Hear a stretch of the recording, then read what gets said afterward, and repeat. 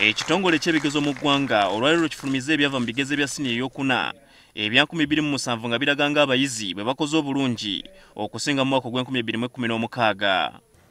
Performance of candidates shows an improvement compared to that of 2016, with the percentage of candidates passing in Division 1 at nearly 10%, up from 7.5% in 2016. Abayizi emitwalo 32,113 mu 276 be baatula ebigezo bino, era nga ku bano abayizi emitwalo 3,138 bayitira mu ddala erisooka, abayizi emitwalo 5,136 mu ddala eryokubiri, abayizi emitwalo 7,797 mu ddala eryokusatu, abayizi emitwalo 13,166 mu ddala eryokuna, ate nga abayizi emitwalo 27,955 ebigezo bino babigwa.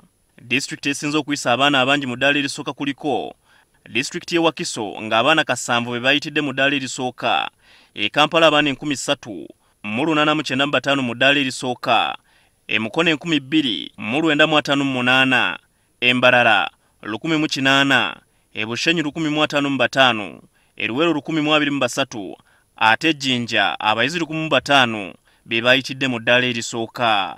Disitulikiti ezasinze okuyisa abaana abatono mu ddala erisooka kuliko disitulikiti y'e Amudaati ngino tewali mwana n'omu yayitidde mu ddala erisooka, e Nakapiripiriti omwana omu, Buku omwana omu, Omoro 2, Aleptongo 3, Buvuma 3, Ntoroko 3, Kweni 4, Zombo 4 ne Nooya 5. We also have observed, as we have done before, that performance of the candidates in the higher order questions is also a problem.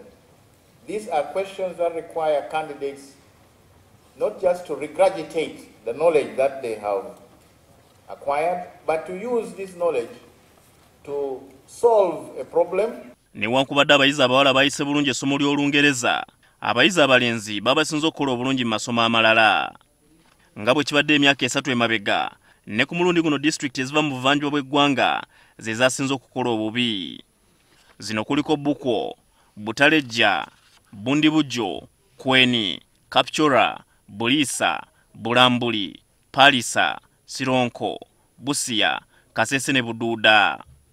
Okusinziira ku kitongole ky'ebigezo mu ggwanga, amasomo okuli physics ne biology ge gasinze okukolebwa obubi. Ssaabawandiisi wa UNEB Daniel Odong ategeeza ng'ebigezo by'abayizi 4,525 okuva mu masomero 60 bye byakwatiddwa ng'abayizi bateeberezebwa okwenyigira mu kubba ebigezo. Okubba ebigezo kweyolekedde nnyo mu masomo ga saayansi era ng'abayizi bayambibwako abasomesa.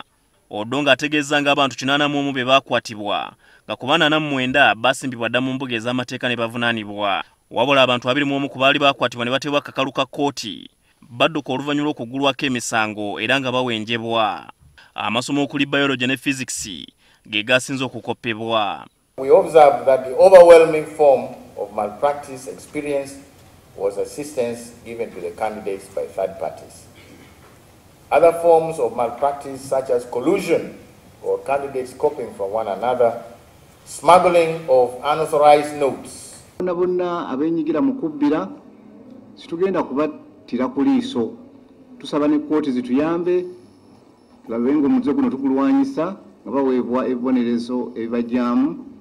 Ku bigezo ebyakwatiddwa kuliko eby'abayizi 257 okuva mu Nile High School ekiyunga mu disitulikiti y'e Luuka, 253 okuva mu Kajjansi Progressive mu disitulikiti y'e Wakiso, 252 okuva mu Nkuutu Memorial College ey'Iganga, 158 okuva mu St. Peter's SS Bombo Kalule mu disitulikiti y'e Luweero, 143 okuva mu St. Bernadette Tororo mu disitulikiti y'e Tororo, 140 okuva mu Kasali's SS mu disitulikiti y'e Nakasongola, 139 okuva mu Itanda Senior Secondary School ey'Iganga, 81 okuva mu Mbale Progressive Embale, 65 okuva mu Mulusa Academy Luweero, n'abalala 24 okuva mu Midland High School e Kawempe mu disitulikiti y'e Kampala. Yo mu kkomera Luzira abasibe 55 be baatulirayo ebigezo, nga ku bano abayizi 3 bayitidde mu ddala erisooka, 10 ne bayitira mu ddala eryokubiri, 13 ne bayitira mu ddala eryokusatu, ate nga 28 mu ddala eryokuna. Omuyizi omu yekka ye yagwiridde ddala. Oluvannyuma lw'okufulumya ebigezo ebya siniya ey'okuna, minisitule y'ebyenjigiriza etegeezezza ng'okusunsulamu abayizi abanagenda mu siniya ey'okutaano bwe kunaakolebwa ng'ennaku z'omwezi 14 n'ennaku z'omwezi 15 omwezi guno ogwokubiri. Habad Ziwa, NTV Akawungeezi.